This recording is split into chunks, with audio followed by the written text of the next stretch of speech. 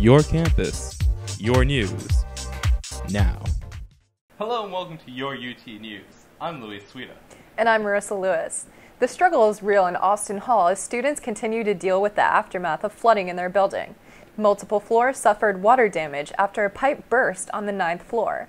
Since the flood, workers have taken out pieces of the walls and put fans in the hallways. Some students were notified that they had to move into the Barrymore Hotel, formerly known as the Howard Johnson, so their rooms could be repaired.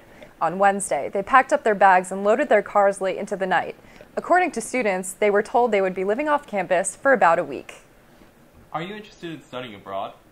The International Programs Office held a study abroad fair to give students more information. UT News reporter Miranda Palumbo has the story. The International Programs Office was the center of attention in the Vaughn Center on Thursday.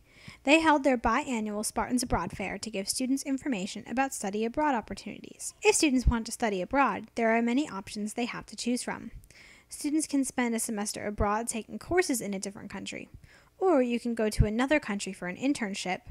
There are even opportunities to volunteer abroad. Another way to go abroad is by doing a UT travel course. There were also students at the fair who studied abroad and were able to give hopeful travelers the inside scoop. UT students Chelsea Hanna and Nicole Bass took a comparative criminal justice course last spring. They then traveled to Germany and the Czech Republic. In the course, they learned about the differences between the American justice system and that of other countries. One of the days we went to a prison over there, and just being able to know the differences and being able to pick out what's different definitely helped. I believe that they have a lot of good programs over abroad, especially in the Czech Republic.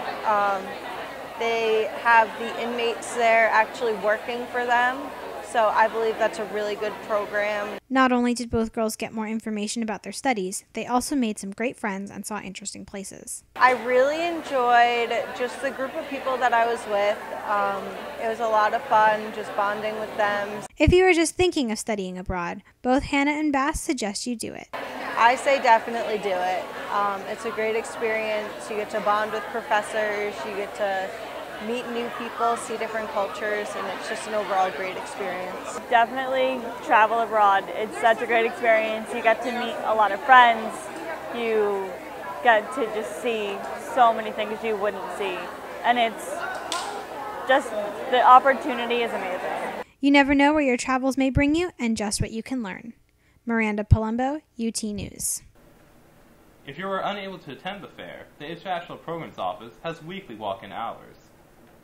UT journalism students were in for a treat when they were visited by two Pulitzer Prize-winning reporters. Thursday, Will Hobson and Michael LaForgia of the Tampa Bay Times presented their series, A Home But No Help.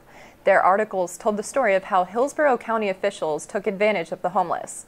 The reporters found that a local official rented illegal and dirty property to the homeless. As the reporters continued to search, they found Hillsborough County's homeless recovery program sent people to the property.